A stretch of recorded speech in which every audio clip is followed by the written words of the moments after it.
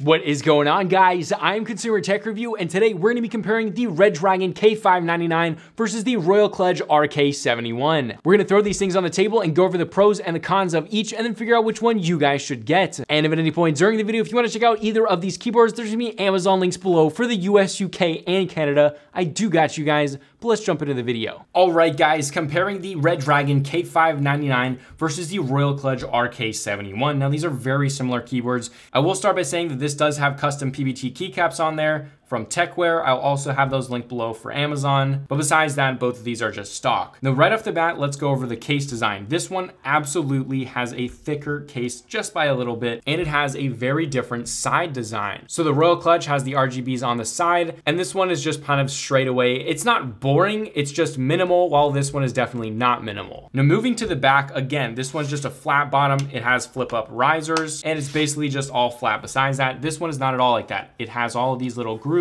in there and everything such as that. Now, this one is a Bluetooth keyboard, while this one uses a 2.4 gigahertz dongle. This one looks like one of the versions has the 2.4 gigahertz dongle.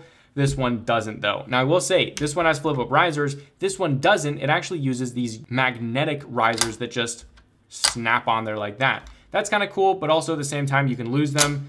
So I'm gonna say that this one kind of wins for that. We're gonna review it without them on. Now, I will say this one has red switches and this one has brown switches. You can see this one's a little bit bigger just because of the lip around the edge, although it's very minimal. Now, I will say out of either of these, this one looks better just because it kind of has this right here that's open and it has that that's open. I prefer that rather than having this little line right there. Now, that is personal preference. However, that is my preference. Now, the front design is very different. This one's just a flat front, while this one has a lip and then it kind of angles down. And this one does have the Royal Kludge logo there. And this one has no logo actually at all. The only place that it has a logo is right on the bottom. So this one's very unbrandy, which is kind of unusual for Redragon, but this one does have the Royal Kludge logo. But I will say, a lot of you may or may not like these keycaps. They feel really good and they actually feel and look better than the stock keycaps on this one. And they do have this right here for Mac versus Windows. So you can have the little command there instead of the Alt, which is nice. Now, the RGB, this one, both of them are not great, but this one's definitely better. It has a white backplate to bounce more light up, and it does seem just a little bit brighter, although it's very hard for you guys to see that. But let's get the sound test. This one has brown switches, this one has red ones.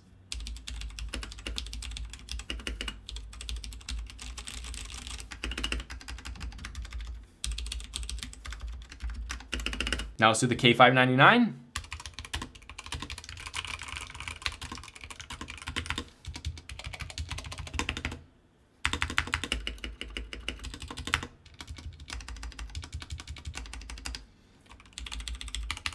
Okay, now the switches on these feel much better than these. These are using Aotemu red switches. These are using some sort of brown switch. It's very hard to find the exact switch for Royal Kludge keyboards, but this one does feel good. They kind of feel like Gateron's. Royal Kludge has also had Kale make their switches, so I'm not really sure. Although I will say, I felt Aotemu browns before. These are not them. But again, with my other comparison, the stabilizers, they're just not like Redragon stabilizers that they've been putting on some of their new keyboards.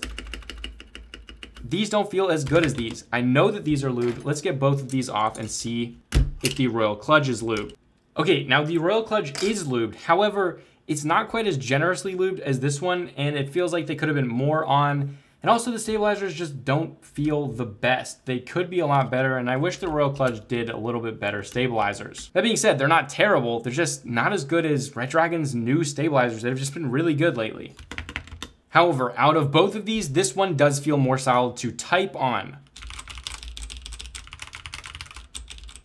This one definitely has more sound dampening than this one. Now, as well as that, you can have up to 5 different devices on this keyboard connected via Bluetooth, while this one just plugs in via USB dongle. So out of both of them, which one should you guys get? Well, this one's definitely cheaper. This one's more expensive, but it has the Bluetoothness. So if you need connectivity through a lot of different devices, this one's the one to get. However, this one doesn't need to be messed around with in the Bluetooth settings. You can just plug it in and it works right away. However, the RGB is not quite as bright as this one, but the stabilizers are better on this one. However, the switches on the Royal Kludge feel much better. So of both of them, which one should you guys buy? Well, it depends.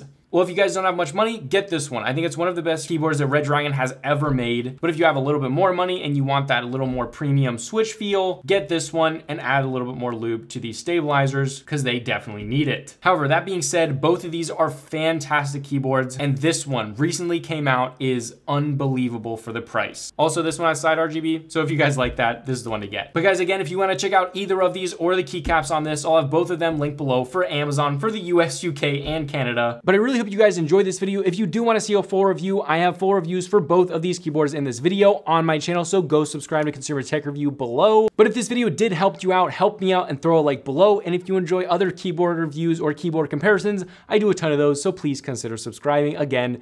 But this was Consumer Tech Review, and I'll see you guys later.